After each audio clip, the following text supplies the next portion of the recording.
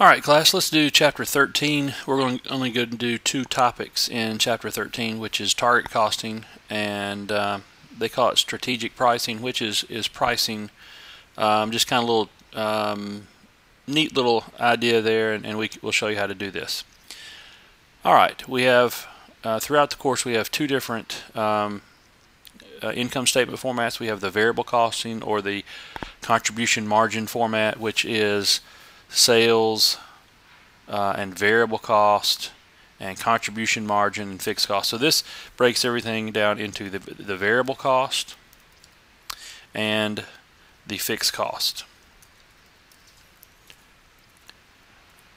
Alright, now the traditional income statement or the full costing income statement breaks everything down into product cost, which is cost of goods sold, and period cost, which would be selling and administrative or general and administrative or operating cost. This is the cost to run our business. These are all expenses, and cost of goods sold is all the materials and labor and overhead that come in through our products, and now they're expenses, so that now they show up on the income statement.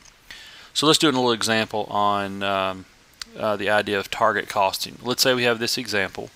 We have sales of $60 and cost of goods sold of $42, and so our contribution margin then would be 18. Our selling and administrative expenses are 12, and our profit then would be 6. And it doesn't really matter the number we're selling. Let's say we're selling 1,000 or whatever. So we'll just do it as a per unit. So let's say that we have where our price goes down, and that's what we're going to look at. Let's say our price goes down to say $55. Okay, if everything stays the same, we're going to only make $1. Okay, but here's what we want to do, and here's I think this format's the easiest way rather than trying to know a algebraic formula or whatever. So we're saying, look, our sales price is going to drop because of pricing issues, competition or whatever. Our sales price will drop to 55, and so we want to maintain the same profit. So let's say our profit we want to maintain is the $6. We also could do it as a percentage, right? We could say, well, we have a 10% profit. This 6 out of 60 is a 10% profit margin. We could say, hey, we want this to be 10%, which would be $5.50. But let's say we want to maintain the $6 profit.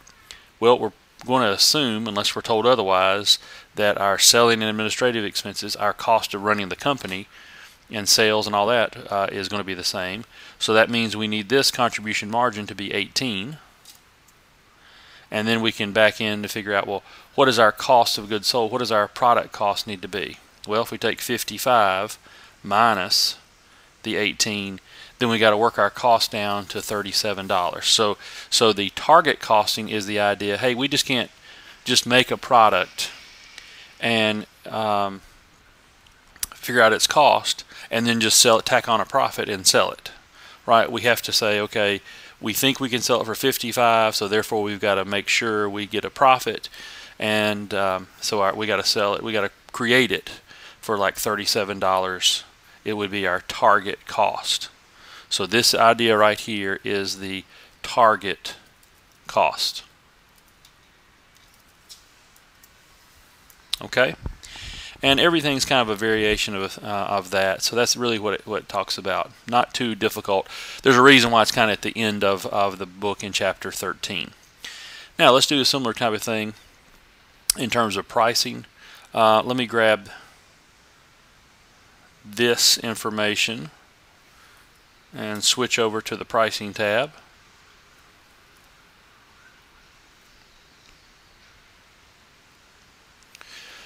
Alright, now what happens on pricing, it can be kind of confusing unless you just say, hey, we're going to try to simplify it and make sure you write it all out and everything. So let's do it this way, and in fact I want to use the cost of goods sold and the gross profit. This should be gross profit. In fact, I don't know if I changed this. This should be gross profit here. Gross profit. You probably saw that. I just the spreadsheet will be updated, of course, now. So this is gross profit.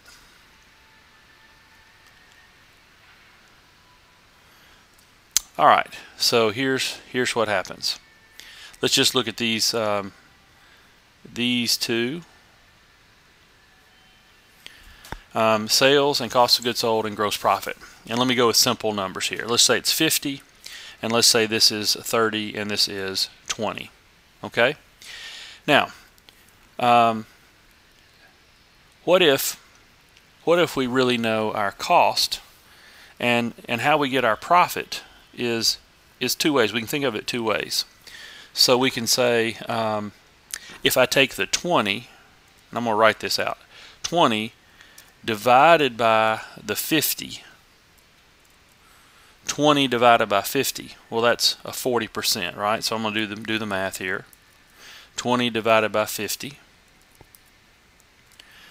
And that's 40%. And that is, we can call this profit, or we use a term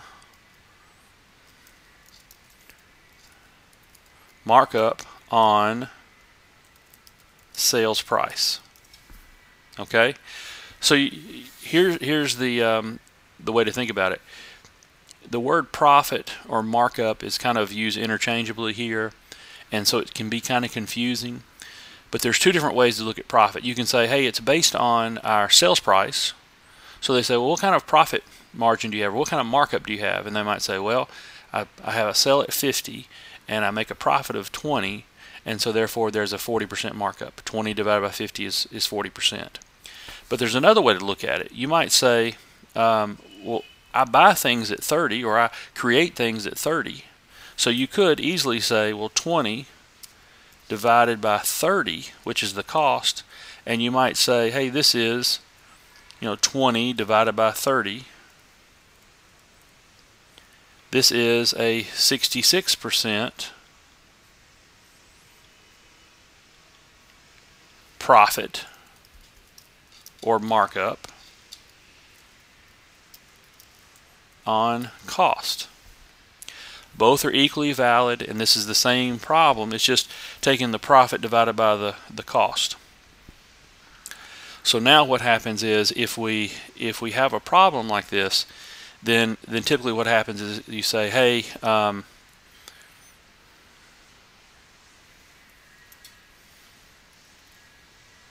let's say your cost is $40.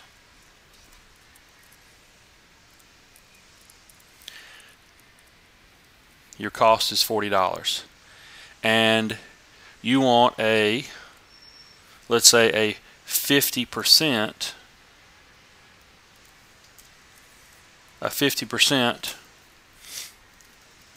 profit on cost. Then how do we do this? Well, this profit needs to be 50% of the $40, right? So you can take the $40 times the 50% and get 20 and tack that on, and the sales price would be 40 plus the 20, right?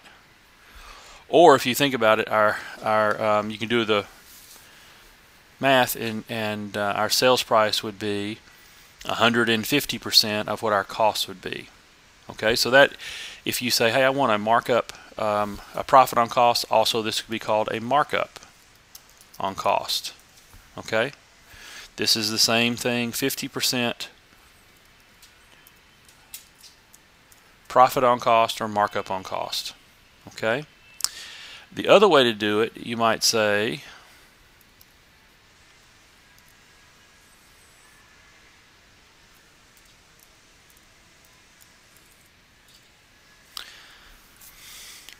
hey, let's say we want let's do a 50% profit on sales, which would be the same thing as saying a 50% markup on sales.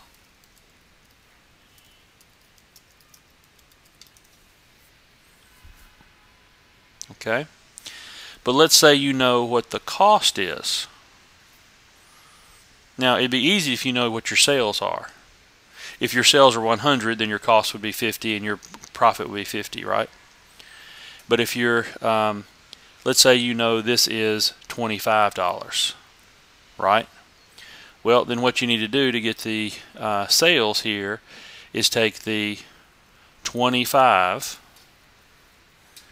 divided by 0.5, and you'll get $50. Move it right here. And so then 50 minus 25 equals $25. All right, so here you have a $50 selling price, a cost of goods sold of 25, and a gross profit of 25. So we have a 50% markup on sales and a 50% profit on sales, however you want to say that. So that's how you do markup or profit. Sometimes you'll see the word markup, just substitute the word profit, and it's always divided by the sales price or divided by the original cost. All right, thank you.